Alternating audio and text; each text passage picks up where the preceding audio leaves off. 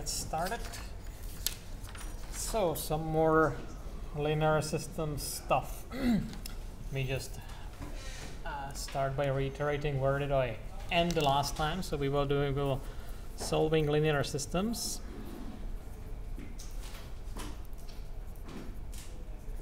That means ax equals b, where x is the unknown, b is the known right hand side, and a in our case is just n by n, that means square real matrix.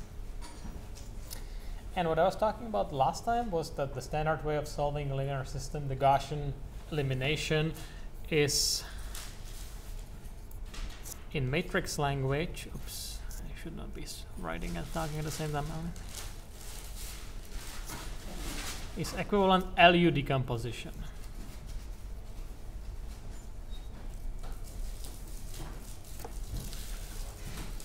The difference being that the LU decomposition is like the same thing in like the language of matrices, where all the steps I capture using matrix multiplication.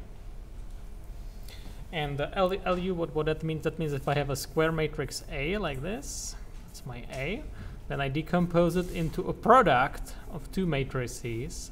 All these decompositions, they deal with products, where this is a lower triangular,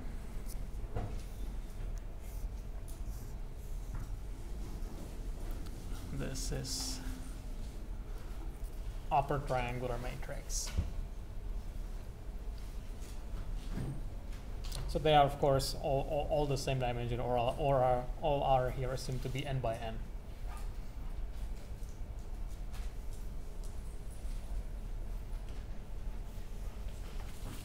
So this is what we discussed the last time, how to find these matrices L and U. We find them by doing elementary row operations, which happen to be lower triangle matrices. We know that if we multiply lower triangle matrices together, we get another lower triangular matrix. And also, if we invert a lower triangular matrix, we get still a lower triangular matrix. That's because inverting every single elementary row operation is easy, and if I again multiply them together, I will again get a lower triangular matrix. And the important thing is that there were several cases. The most important case is where this system ax equals b, this system has exactly one solution, a unique solution.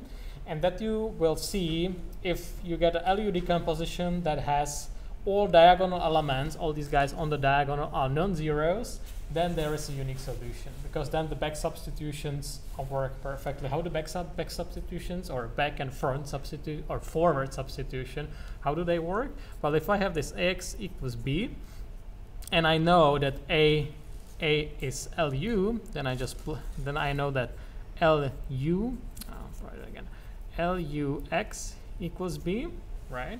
Then I can say that my UX is going to be a new unknown, like perform like a substitution. And I first solve LY equals b. And once I get the y, I solve the UX equals y. And from this I get the x, which is my solution. So this is what we talked about last time. And these systems are simple because they are just triangular. So in this LY case, I'm solving against the lower triangular matrix. So I do forward substitution. I first get x1 from this equation. Then there are going to be two things. So I substitute and get the last one, and so on, and the next one, and so on. The same thing for the u, except that here I go from the other side, right? Here is like just one non-zero guy. There's two. There's three. And the point being that the previous ones I've already computed. Okay, so that looks very nice in theory, and when you try to code it up in practice, and you will for your next project, then you will find out that there are several problems. Some of them have to do with the fact that, like in MATLAB and in many other cases when doing computations on a computer, we are not working with real numbers, really. We are only working with approximations of real numbers. So if you imagine that this is like my real line, that's like 0 here, and here would be 1, here would be -1. So like any point on this line is a real number, right? But the numbers that you can represent in a computer, they are only some sort of discrete samples. There's like a lot of them there, but there is only that many. And what is even more funny, that the further away I go, the sampling gets larger and larger. Right? When I'm at some really large numbers, then these sticks, the real numbers representable in my computer representation, they are getting wider and wider apart, and eventually somewhere it has to end, right? It has to be finite. So there are some super large numbers I cannot represent with a finite number of bits. Now there are ways how to do exact calculations. There might be some of them might be even in MATLAB. Definitely Maple and software like Mathematica, they have option to do exact algebra. But in practice, you almost never want to do that because it gets way slower. So it's basically not worth it. And this precision, if you know what you are doing, then this precision is pretty good, usually. And this is what today's lecture essentially will be about knowing what you are doing. So what can go wrong and how to fix it. So you know that typically we have float single precision or double precision. So the float is 4 bytes. 4 bytes is double, which is 8 bytes. This is the case for the 8. So this is 32 bits. This is 64 bits. So sometimes if you are in doubt if like your problems can be due to like not enough precision, then you can try switching to doubles. If you are already in doubles, then you have a problem because it's not an easy way to switch to higher precision. But usually the precision is fine if you know what you are doing. So let's elaborate on that, knowing what we are doing. In the case of solving linear systems.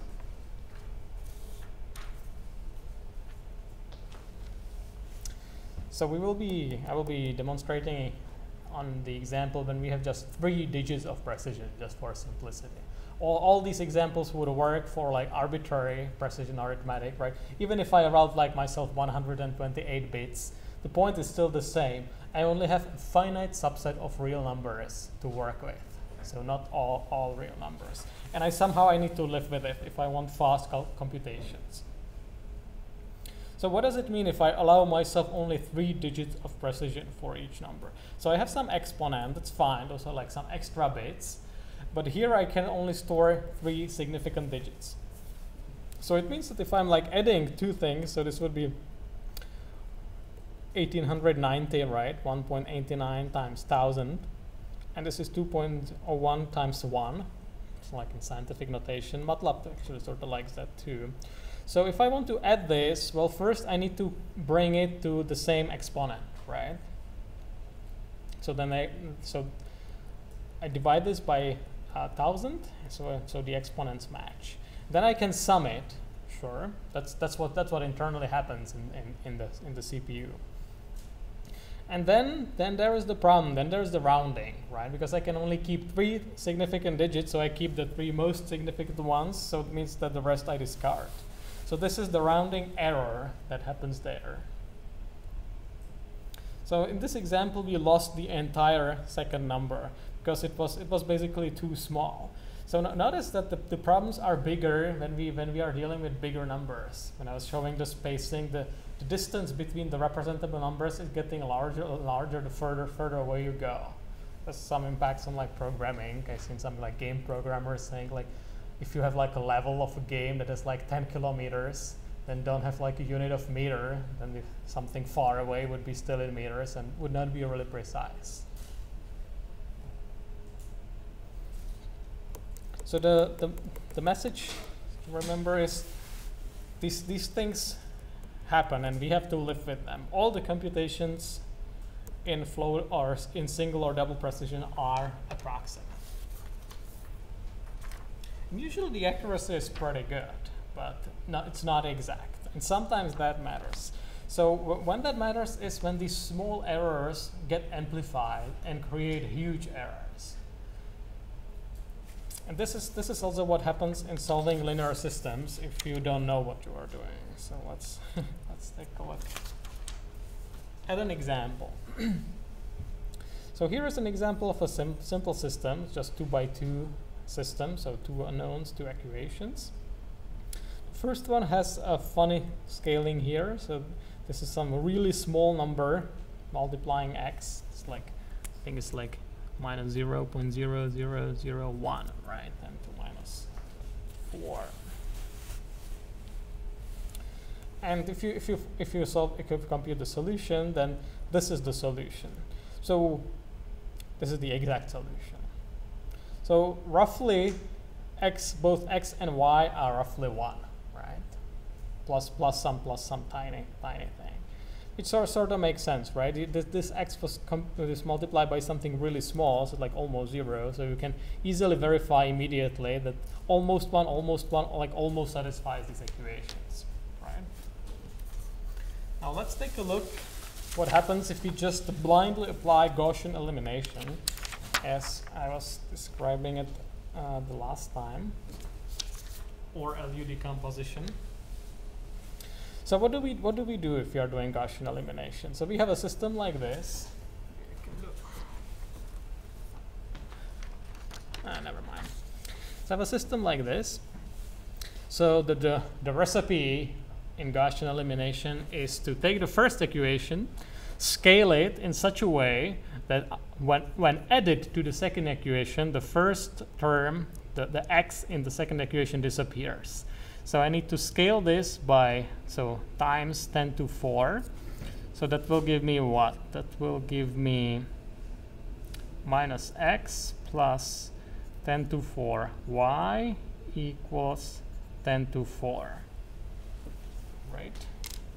Which means, in case I'm doing some mistake, so that's scaled, and now I need to add this to the second equation. So if I do that, I get x minus x, that's 0, that's what I wanted, and I have 10 to the 4 plus 1, and on the right hand side 10 to 4 plus 2. So that's this.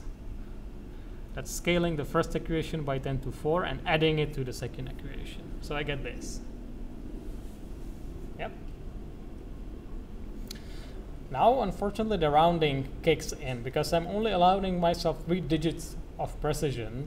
Then this 10 to 4, the 10,000, gets rounded to only 10,000. It's like a small error, small rounding error happens there, right?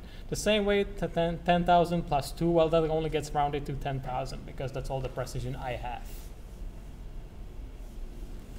So that means that after rounding, the first equation here I just copied. Nothing happened to it.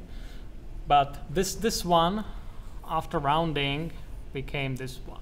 This 1 and 2 was forgotten, was lost in the rounding process due to limited precision. And now if I do back substitution, what I find out that y is 1. That's fine. But when I plug it here, I get y is 1, so it's 0, so x is also 0 from this. So I get this solution, x1 and y1. And that's bad, right? Because the right solution was something like almost 1 for x and almost 1 for y, right? So this is not even approximately correct answer. I would take 1 and 1 for an answer because that's fine. I have limited precision, so probably the answer will not be perfectly correct. That's fine. But if it's like completely off, that's bad, right? Because when I try to substitute to the original system, it does not. The second equation is not satisfied even approximately. So this is an example of the problem that like small rounding and really tiny,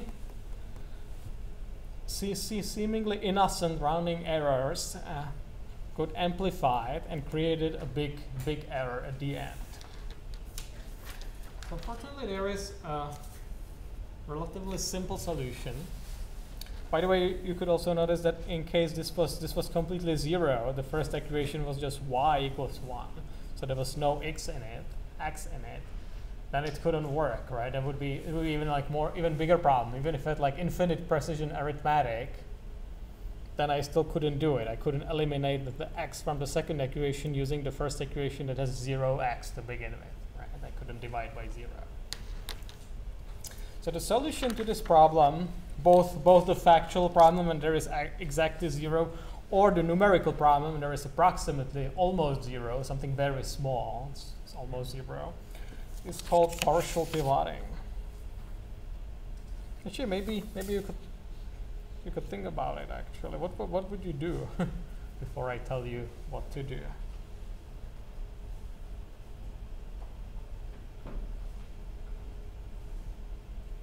So the trick is essentially to reorder the computations.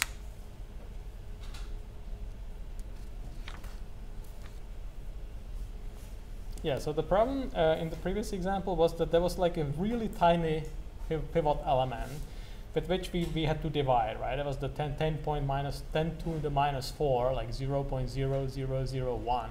So when we divided with it, we created some huge numbers which were added to some small numbers, and then these small numbers were completely forgotten. And we got completely wrong answer at the end. So if we arrange things such that we use the largest magnitude pivot for elimination, this problem will go away.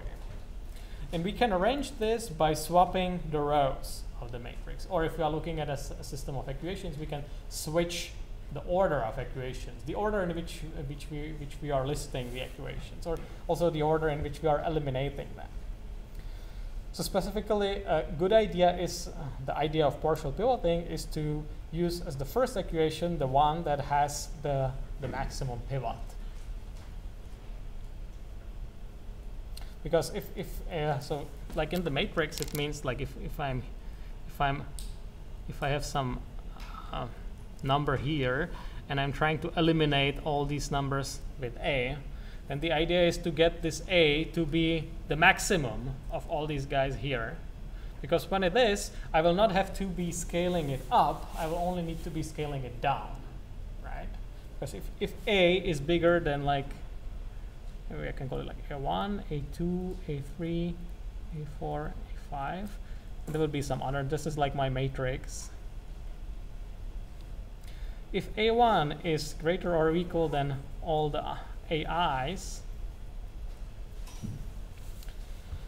then it means that I will only need to scale the first equation down, right? So multiply it by something, by a number from this interval in -1 to 1. So I'll only be scaling it down. So that will be good, because I will not be creating some large numbers by having a small pivot there and having to scale it up. So in the previous example, all we have to do is swap the order of equations, and I will show you that this really solves the problem. And this is what is called partial pivoting. So this is not complete answer to all the problems, but it's a very important first step. So let's take a look what happens when I do that, when I swap the order of the two equations. So previously this one was first and this one was second. Now I flipped it, so this one goes first and this one goes second. So notice that here the pivot element here, the coefficient of x is just 1, right? So that's the bigger element here, and the small one goes here. So when I'm doing Gaussian elimination here, what I need to do is I need to multiply this by 10 to 4, minus 4. So I get 10 to minus 4x plus 10 to minus 4y equals 2 times 10 to minus 4. And then I add it to the second equation. So the x cancels, right? That's what I wanted. And I get 10 to minus 4 plus 1. That's this thing. And here I get 2 times 10 to minus 4 plus 1. So that's this thing, right? So the rounding still has to happen. I'm like simulating finite precision arithmetic with only 3 digits of precision.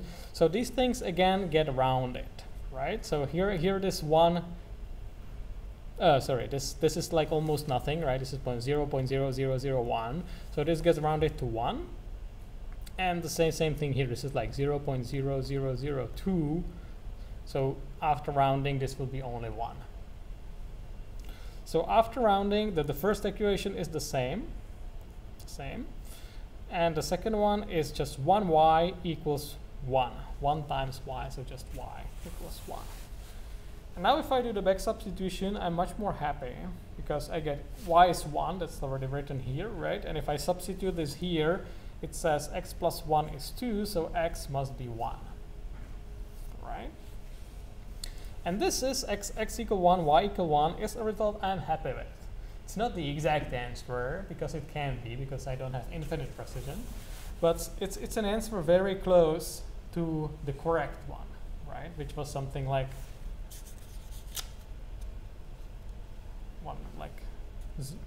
0.999 or something like that. So it was very, very, very close to this. So this partial pivoting did the trick. And would also solve the case if there was like exactly 0. So if this same basically was not there, that would basically this would already be triangular system in this case. But if it was a if it was a larger system and I had some 0 elements, that's what I would have to do to actually be able to compute the LU decomposition or apply Gaussian elimination. Right? These two things are equivalent.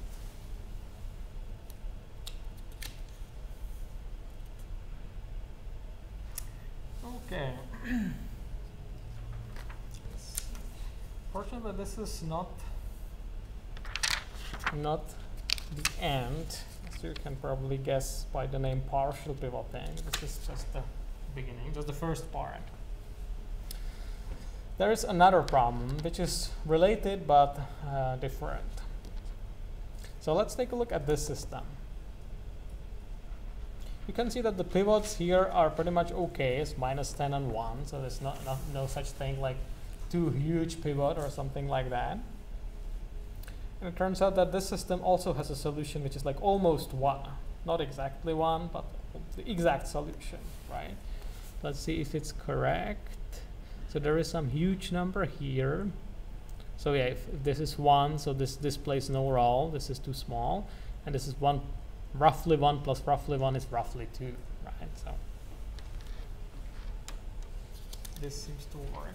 So let's take a look if we do Gaussian elimination on this system, what happens.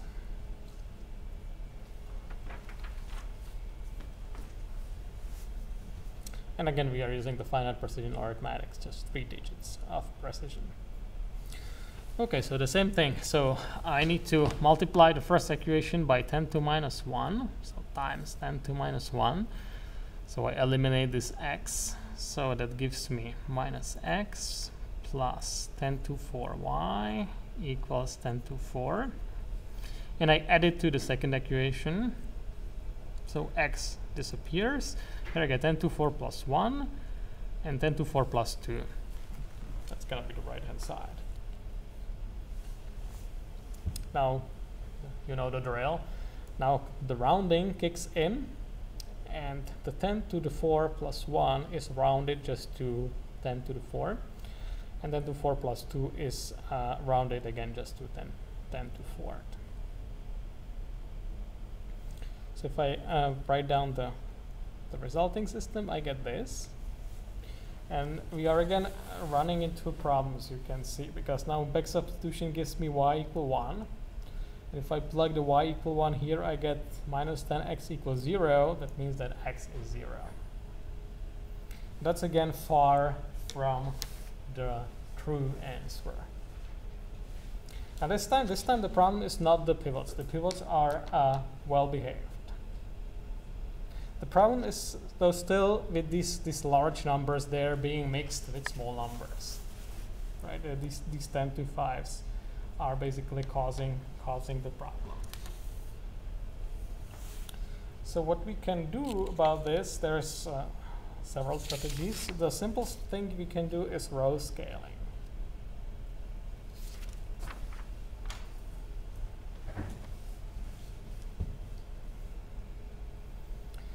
And the idea is basically simple.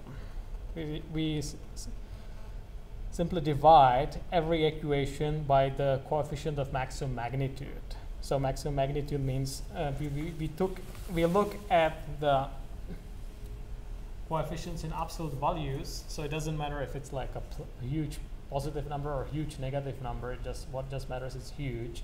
So I look at the absolute value, and the absolute value, and I pick in each row, I pick the coefficient with the largest magnitude, and I can divide the entire equation with it, right? It has no effect on the solution. I, of course, can scale every equation by anything that's not 0. But it has a numerical effect. So if I had the minus 10x plus 10 to 5y equals 10 to 5, then I take, so the maximum magnitude element is 10 to 5, right? So I can divide everything, divide by 10 to 5, or multiply by 10 to minus 5. So here I get minus 10 to minus 4x plus y equals 1, right? So this is the scaling of that row to get rid of this huge number here, which was the troublemaker. So if I apply it to the system we had there before, so that's what I do to the first equation. The second equation stays unchanged. That's still x plus y equals 2. So this, just the first row was scaled. And now partial pivoting will work. Partial pivoting will now tell me that I need to reorder these equations, and will solve it, and will give me approximately the right answer. So this is like a second numerical trick, which is used to get around these numerical or rounding issue problems. The row scaling does not solve, still does not solve all problems, because sometimes we need also column scaling.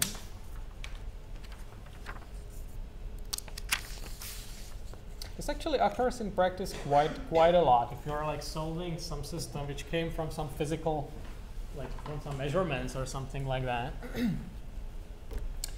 then sometimes it can happen that like your unknowns have some physical interpretation. That they might also have like units, like volts or milliamperes or meters or kilograms or whatever. And sometimes it can be that like the magnitudes in each of these unknowns varies drastically. That like some like x1 or x can be like in the units of like easily can be thousands and tens of thousands, and y can be like usually like something below 1 or something like that, something really small. And that you know already, that's not numerically good, right? I guess it's from the intuition of like how the floating point numbers are represented in a computer, that like around 0 and close to 1 I have like a lots of precision, but the further I go, the less precision I have, right? And ultimately, when I go to like really huge number, I completely run out of my numbers. So basically the point, so this is like 0. The point is that you want to rescale things that you are working with numbers of about the same magnitude.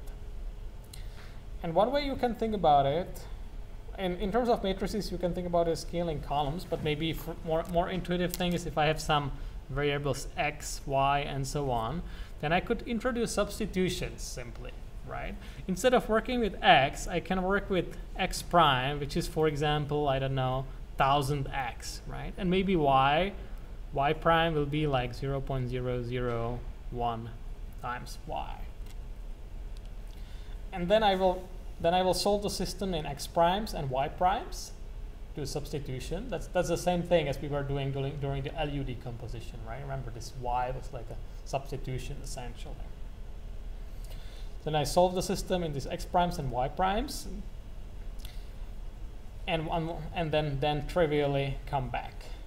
And the solution will be more accurate because I rescale things that I am adding roughly the numbers of roughly the same magnitude. That's the idea.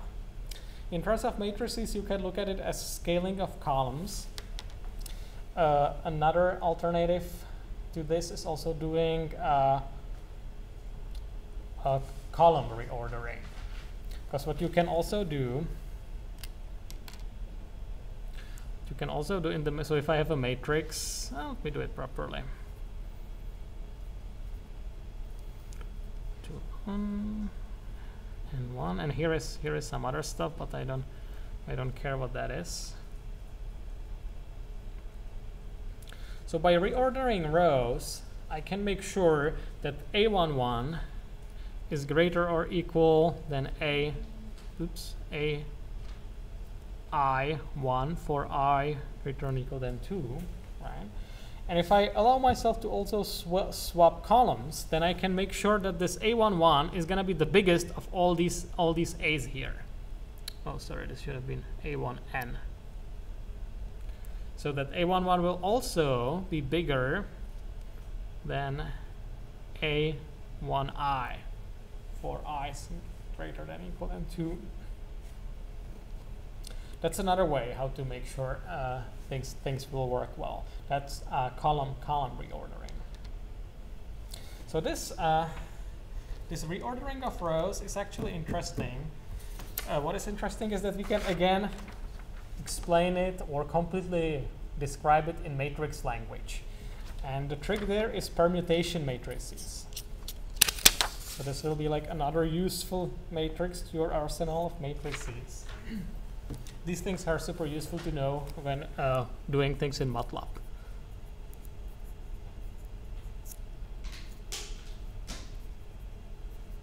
Because MATLAB is very good at doing all things in matrices. So if you can formulate your problem or your operation transform matrices, MATLAB will be very happy about it and will give you the solution quickly.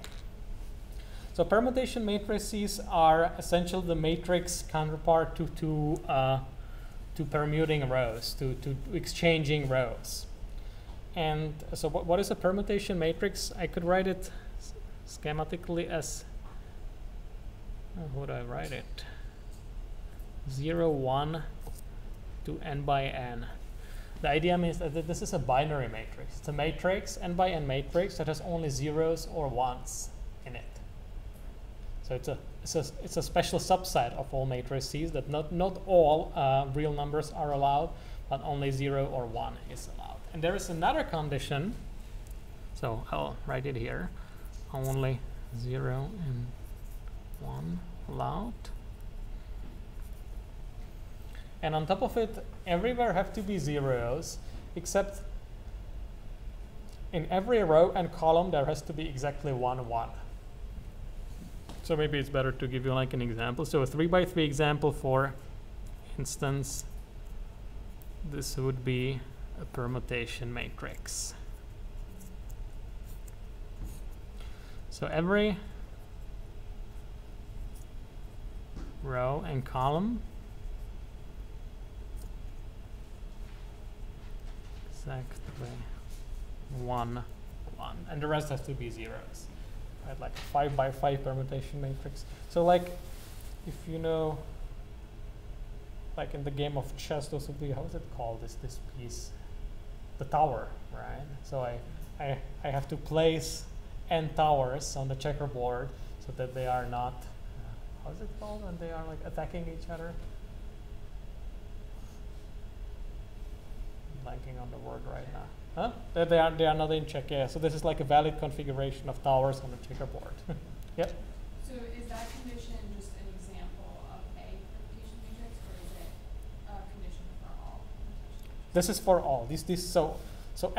So permutation matrix is defined as a matrix that has only zeros and ones in it, and in every row and every column there has to be exactly 1, 1, and n minus 1 zeros, obviously. So this is a definition of a permutation matrix. So what does a permutation matrix do if I apply it to some other matrix? So this is a whole row, A1, A2. So those are 3 rows of a 3 by 3 matrix. So this is also like a 3 by 3 matrix. This is the 3 by 3 permutation matrix. This is a 3 by 3 arbitrary matrix. And see what the matrix multiplication does here. So this does. This takes 0 and multiplies with the first row, 1 with the second row, and 0 with the third row. So the first row is going to be A2 here, right? The second row, I take this vector here and I multiply with the matrix, so I get A1. And the last one, 0, 0, 1, so here I get A3. So this matrix, what it happened to do was just switch the first two rows, right? So this is what this permutation matrix does. So this is exactly what I need to do when I'm doing the row reordering, the partial pivoting. It can be expressed as multiplication with the permutation matrix. So permutation matrices are sort of beautiful. They have lots of nice properties. The one property you can immediately see from the definition, so this is the definition, you can also see it from this example,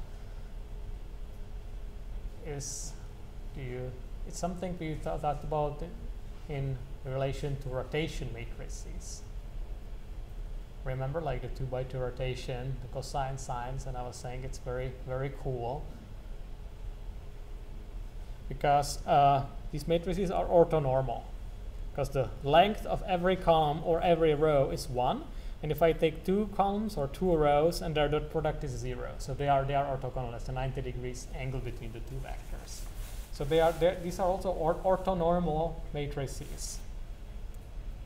So permutation matrices are an example of orthonormal matrices, but not all orthonormal matrices have to be permutation matrices, right? Like rotations are not, obviously, because generally they have different numbers than 0 and 1. Of course, if I take two permutation matrices, P1 and P2, their product is again a permutation matrix. It's because the composition of permutations is another permutation.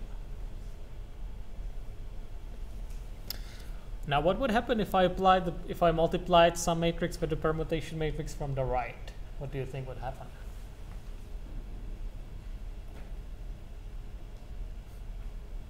Yeah, if you can like imagine, let me try to write it up.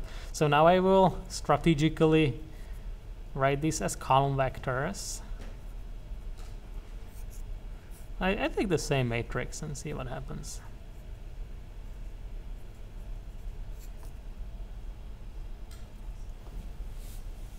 So here I get A2, A1, and A3, right? Everybody sees that?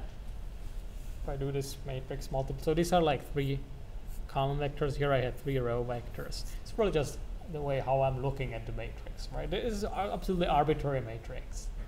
I'm just trying to interpret what this multiplication does. So here you can see what does it do if I multiply with the permutation matrix from the right. I permute the columns. So here you can also see another reminder that matrix multiplication is not commutative, because it matters if I multiply from the left or from the right. Right? Multiplying from the left permutes rows, multiplying from the right permutes columns. So the partial pivoting, the statement I can make about partial pivoting or LU decomposition is that if I have a matrix A, which is an n by n matrix, then there always exists a permutation matrix P. I'll call it like perm n, such that PA equals LU, where L is lower triangular and U is upper triangular. I'm not going to be repeating it all the time. So what this means, so LU decomposition would not have to exist in general. You could run into it, as I said, right? If in the first equation your x has coefficient of 0, then I cannot proceed.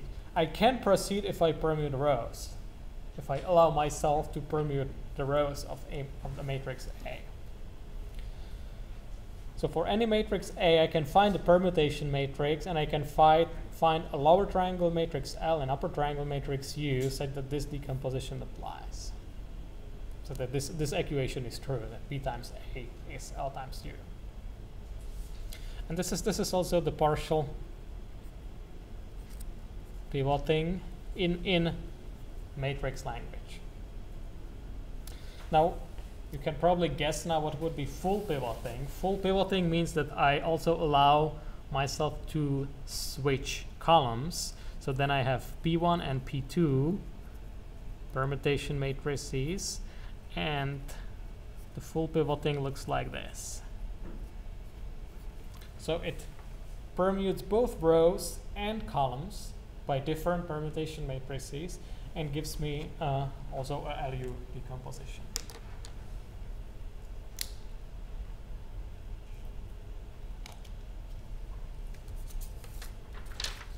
So in MATLAB, you don't have to code this up if you didn't have a project for that, because in MATLAB it already is implemented. The LU routine can also return you the permutation it used for partial pivoting. This pivoting things are pretty much standard in numerical software, because without a pivoting it doesn't really work, as you have seen from the examples before. And the permutation is nothing special, just means reorder the rows of the matrix.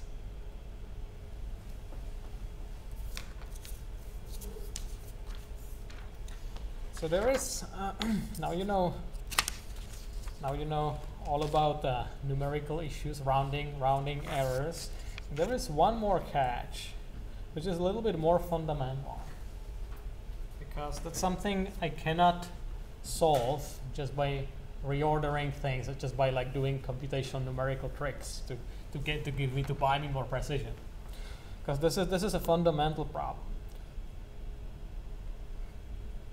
And the problem is that even for some very innocent looking matrices, like matrix like this, all the coefficients are nice, right? They are like pretty small numbers, so I should have like enough precision everywhere.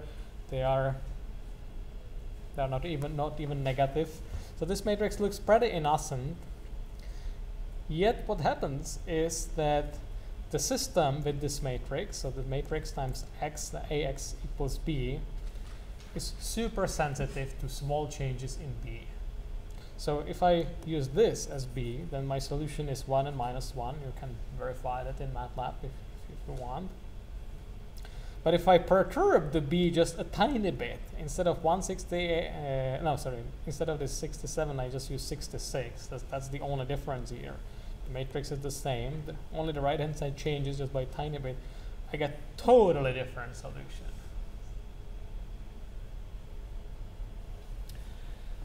And this is something you cannot weasel out of. That's what it is. The problem is in the matrix in this case. There's no permutations that would fix it, because the problem is inherent to the matrix. The problem is that the matrix is poorly conditioned. So that's what like numerical people call it. And it essentially is the same thing as dividing by some really small number. It's something like in the scalar case, it would be something like if you had like an equation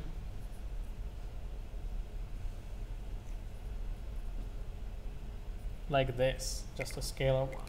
So here was something like really small, right? In this case, when I change b slightly, then I can expect huge changes in x, right? Because I divide by this, so I magnify whatever small changes were there by a lot, right?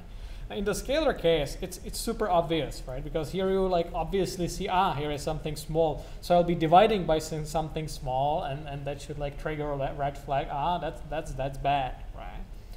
Now the catch is that in matrices it can be hidden. You might not see it immediately. This matrix looks pretty innocent, but it has this 0.0001 buried in it. It is in that matrix. And later in this course, we will discuss techniques how to actually analyze the matrix, so we can tell if it's well conditioned or poorly conditioned, such as this matrix. And there is a way to look at it's called singular values of the matrix, singular value decomposition, which will reveal the fact that this matrix has some really small numbers hidden in it, essentially. That's the intuitive explanation of that.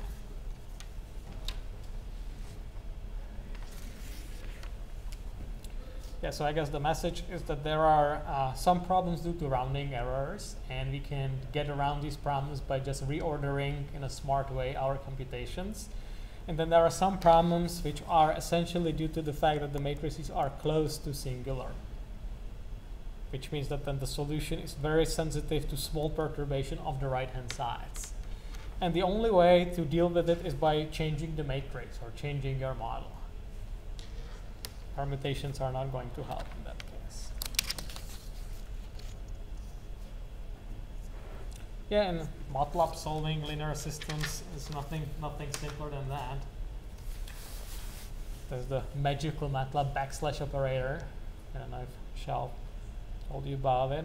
It even works for like rectangular matrices, so it does more than we discussed here.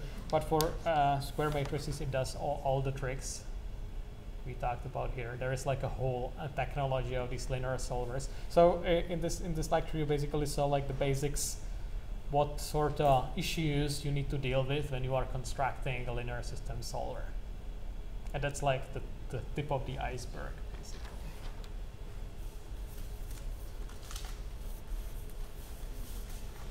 So implementing the Gaussian elimination with partial pivoting will be the topic of the next project, but again, I will assign it on Friday when like your previous project is due. The next thing I will show you, but probably more on Friday than today, will be some examples of linear systems. Oh wait, sorry. This is the wrong deck.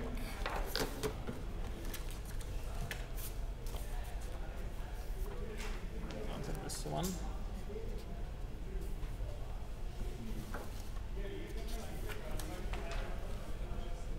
Some examples of linear systems, just to give you some more concrete idea of like what solving linear systems can be good for.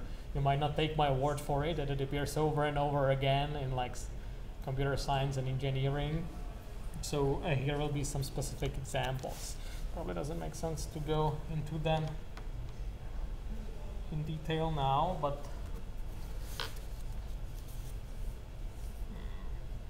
well, maybe I can do the simplest one, 1D interpolation.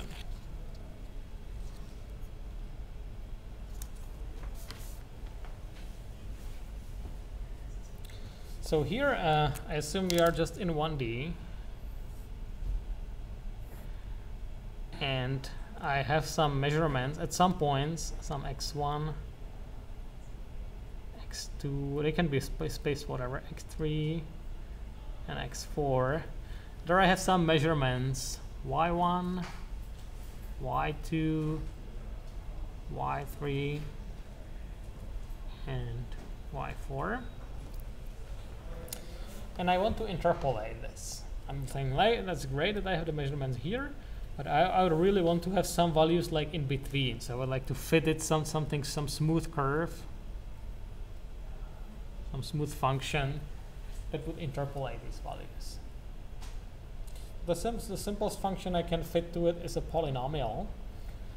If I have 4 values, then it's a good idea to fit it a degree 3 polynomial, because then the number of degrees of freedom of the polynomial will match the number of my observations.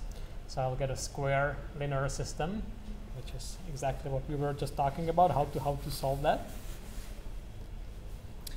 And the cool thing is that even though I have these non-linear terms here, like the xi to the power of 3, 2, and 2, this will still be linear, so that's okay.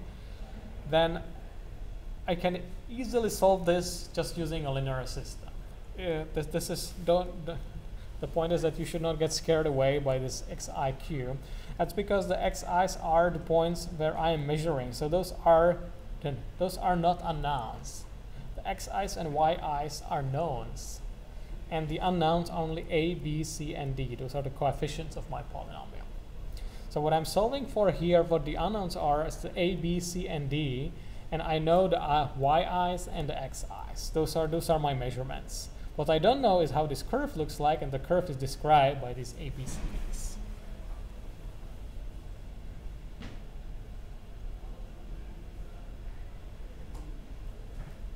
the task is for the given xi's and yi's. I want to find these ABCDs, right?